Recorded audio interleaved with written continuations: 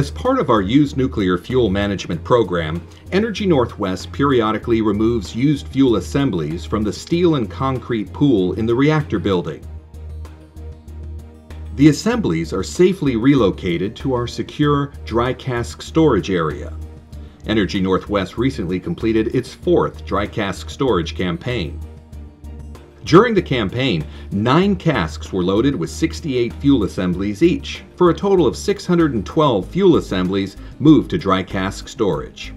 The process is meticulously planned and performed with safety as the #1 priority.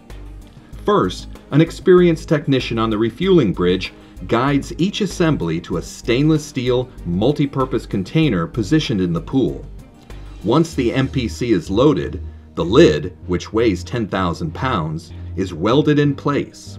Then the canister is drained of any moisture. The MPC is later married to its concrete and steel overpack for transport to the Independent Spent Fuel Storage Installation, or ISFSI. This is where things get really slow. The vehicle that carries the 185-ton fully loaded cask to the ISFSI moves at 0.3 miles per hour. That earned it the nickname Greased Lightning.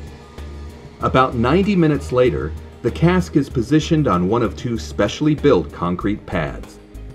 The containers are designed and built to protect against the most extreme conditions, including earthquakes, tornadoes, and floods. These temporary storage areas were put in place to house used fuel until a permanent national repository is licensed and built. Until that happens, used nuclear fuel remains safely and securely stored, allowing nuclear energy facilities such as Columbia Generating Station to continue producing reliable, cost-effective, clean energy.